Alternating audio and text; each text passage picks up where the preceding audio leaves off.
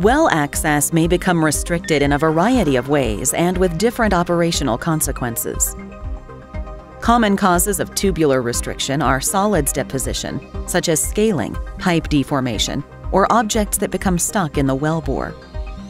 Regardless of the cause, an unexpected downhole restriction adds significant risk to well interventions and can result in extended non-productive time or even premature abandonment of valuable assets.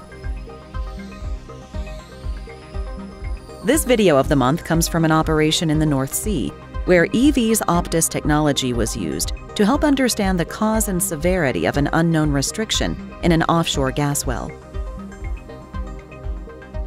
The operator experienced a sudden drop in production and an increase in A annulus pressure in their well. On subsequent interventions, an unknown restriction prevented equipment access at approximately 9,100 feet.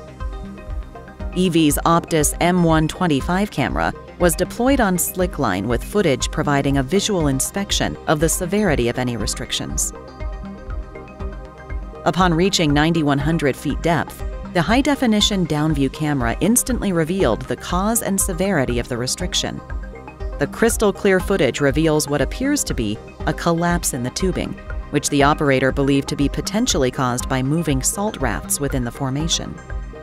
With the restriction now diagnosed, the operator had no choice but to shut in the well, with a view to potentially revisit it in the future when the economic viability of a workover is justified.